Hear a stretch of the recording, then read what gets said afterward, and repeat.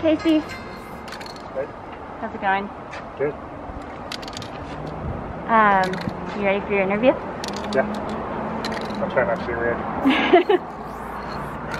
So, tell us about what you're painting right now. This is the first collaboration with Imagine from Nepal via Boston, and yeah, this is a mashup of our styles.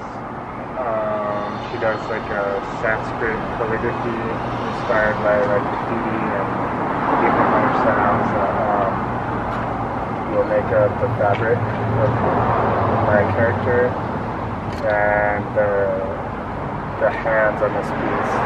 So it'll be like praying hands, and the two hands holding the fabric that's covering her face are referenced off of our hands.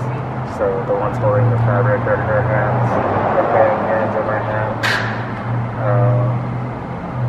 Yeah, so this is just what we imagined as a mashup of our styles.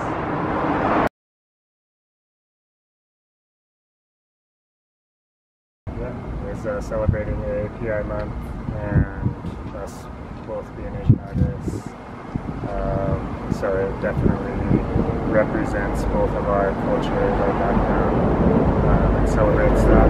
So super happy to have that appreciation and to have the opportunity to have the platform.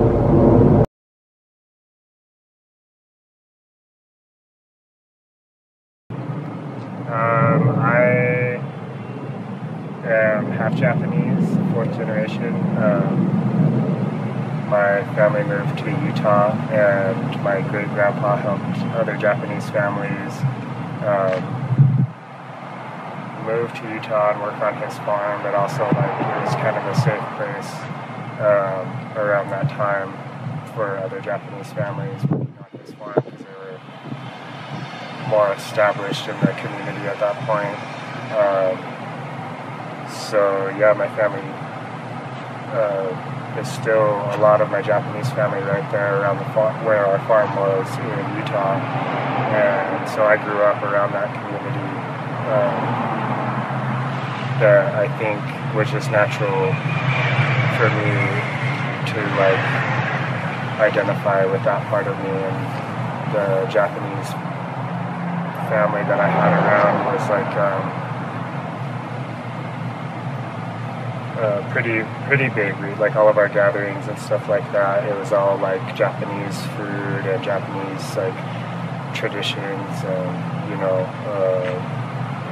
that just shaped who I am, and along with art being a huge inspiration.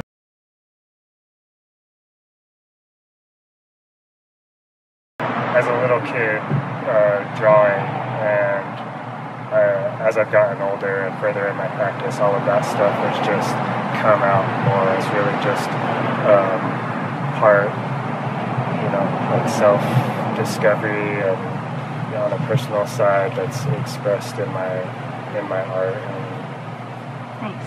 A lot of early inspirations and family things that have inspired my art more and more, and just come out sort of naturally. Moving here in Denver like 6 years ago, that my work has been able to stand out, I think partially because of that element and the connection to myself and my roots, that's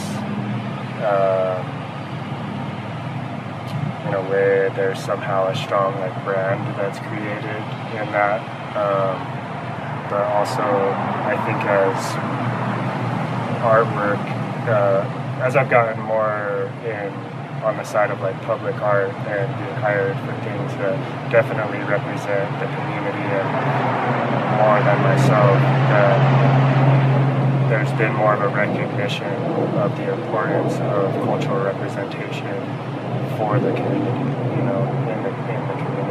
Mm-hmm. And so with there being maybe a bit of a void, or not that many artists that are doing what I'm doing necessarily, it's allowed me a lot of opportunities because of that, I think. And so I'm really appreciative of that know, it is something that's so connected to me personally and represents me personally that it feels on a personal level like I'm being appreciated and not just, does that make sense? Like, yeah, makes sense. So I feel very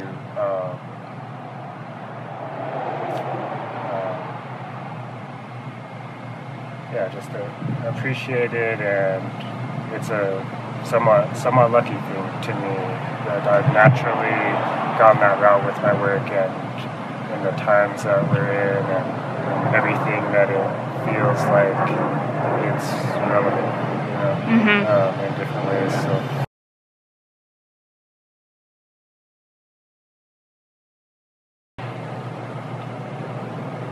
So I grew up drawing from my comic books and always drawing characters and a lot of faces and stuff like that. But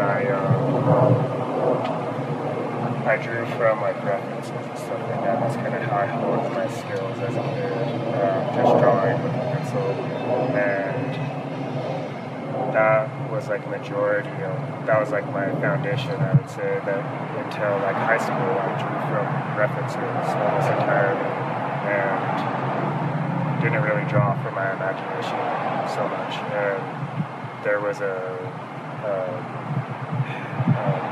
solid like shift in my focus after high school when I kind of felt like I tapped into something creatively that led me to like almost obsessively drawing faces, specifically just the face and the features that was creating this character, not intentionally on a path that I've been on, but just these faces and the capturing the expression in the face that I would draw over and over. And at the same time, I started expanding on my medium and moving into paint, working with a brush, and so all of that at the same time as I was drawing these faces, I started painting, and I painted trying to mimic my roots in drawing, and so that's where the black and white and my color palette kind of naturally I gravitated towards, because I was trying to mimic my drawing and what I knew how to do, and a style I had already sort of developed with my drawing. So that just sort of moved into painting, and at the same time the character developed a bit through starting to work with a brush and mimicking my drawing style.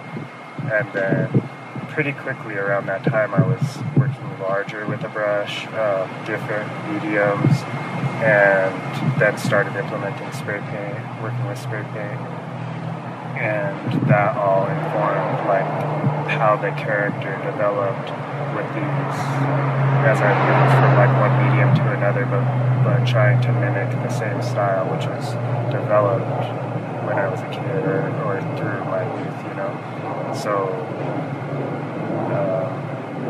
the character at some point I specifically was like gravitated towards trying to capture what we found beautiful in like a face, each of us individually, and like beauty being in the eye of the beholder. That was sort of like obsession in a way of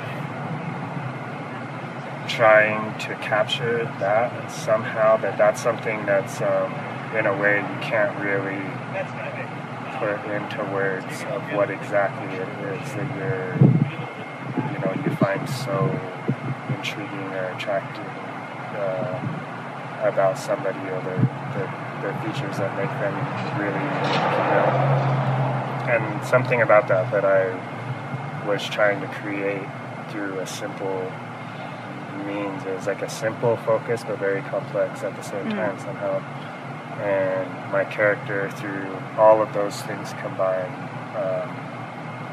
has just sort of come into focus more and more, I would say. And then as I started working on walls and painting bigger and bigger, with different compositions and things, I was sort of forced to but also my focus on the character has sort of like expanded of where I imagine, the world that she's in and what it represents on another level, So all of that is just sort of informed where it is now.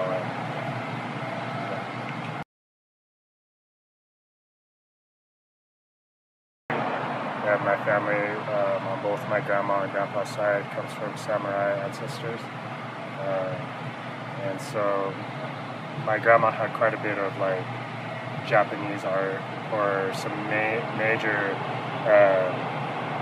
pieces of Japanese art in her living room that were samurai, and these two big, like almost, they were made of fabric, and all the line work was like stitched to the piece, and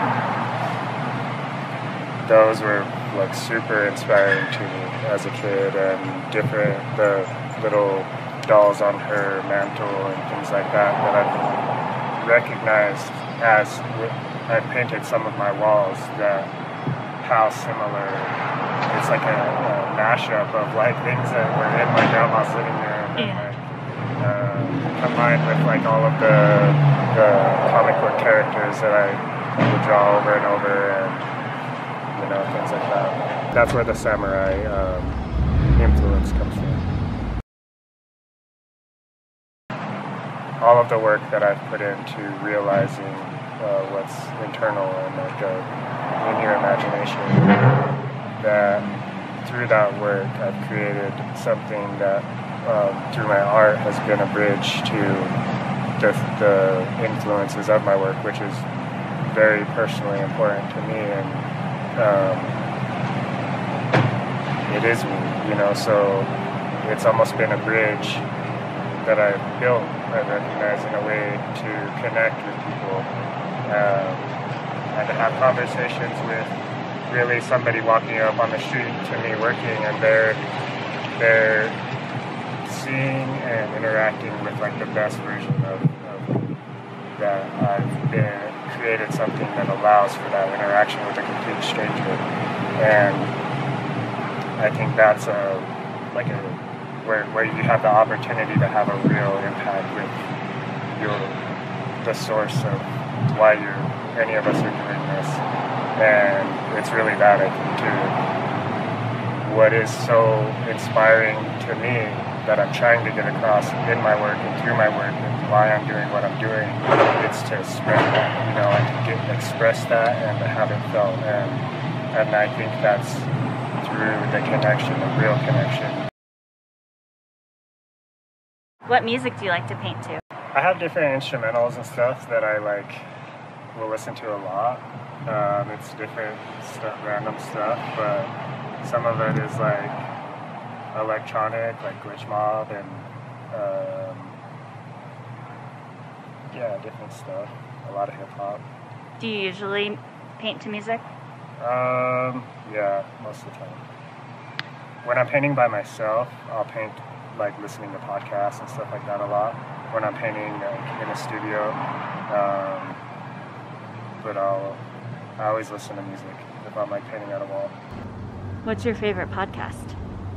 On Purpose with Jay Shetty was like a big podcast I got into and listened to like the whole thing, all of that sounds straight through just over the past couple of months. So. Nice. Do you have an anime or superhero alter ego? No. Dream location to paint a mural?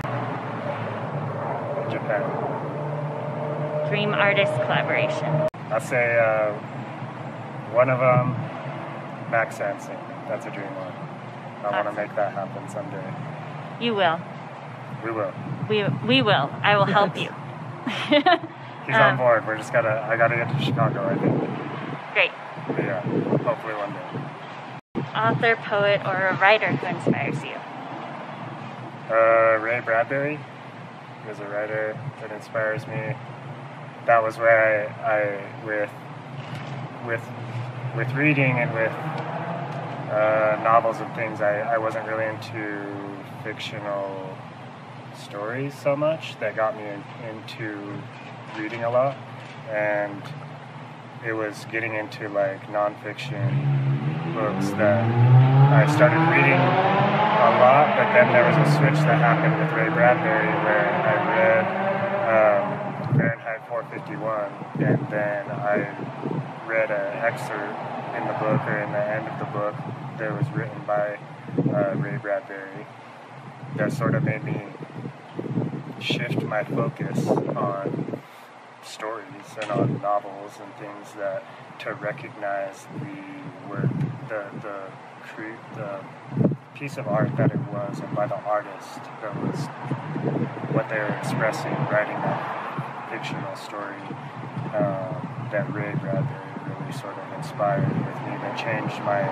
wanting to really dive into fictional stories because of the real life connection that it was being expressed, that I could then connect to somehow. So that was thanks to Ray Bradbury. Nice. If you could have dinner with anyone, living or dead, who would it be and why? There's certain crafts that I've been inspired by, like magic, and when people are dedicated to it at that level, and really to be good at, to make magic seem real and to make magic real, it almost has to,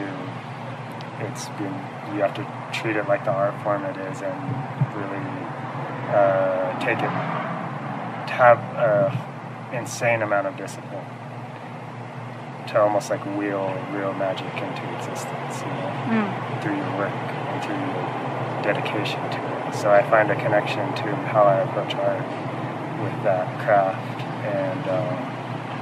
and comedy too, stand-up comedy, that I'm like intrigued by the craft and that same weird kind of contrast that exists in the craft, and especially with comedy, because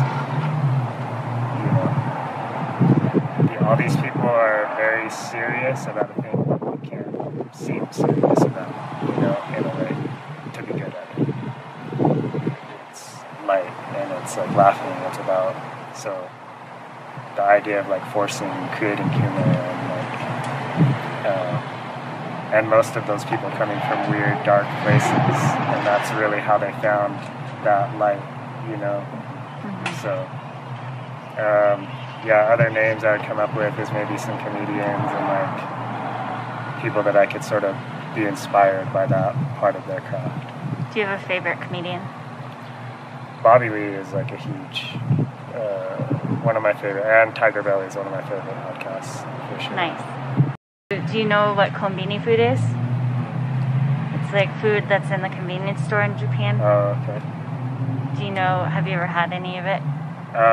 No, but I've watched just like videos and stuff of like YouTube videos of like the 7-Elevens and like those kinds of places, what the food is like in Japan. What's something that you would like to try? I think I would just get into all the kinds of ramen, like the cup ramen and stuff like that. I went to Little Tokyo as a kid with my uncle, and there was one shop that was like a sweets shop. Fugatsudo. Is it still there? Yeah.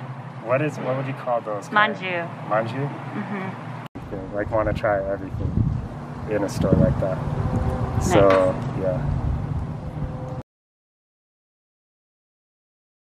There's smells that take me right to my grandma's house, and that's one of them. Is like rice cooking, and my grandma had a rice dispenser that you would just hit the thing, and like a cup would come out each tap. Yeah, and there was just this big kikoman like rice holder, and if I could ever find one of those things, I'd love to have one of those as an adult now. But I actually didn't know how to cook rice until I moved to Washington. Like just after high school, I moved to Washington and was working in a restaurant. And that chef taught me how to cook rice, which was kind of embarrassing. And he was like, "What? You don't know how to cook rice?" But now I cook it without a rice cooker, like every time. But a specific dish, it was really like that kind of has the mochi connection. I think the smell too, and that being so deep, it connects to all of that. So yeah, I'd say that's like the deepest connection with rice is the mochi connection, and it just takes me right to my grandma's. And just thank you for everybody that supports my work, and I'm forever grateful all the love and support that I've received from Denver and the community. And I hope with this piece that everyone really appreciates it and connects with it.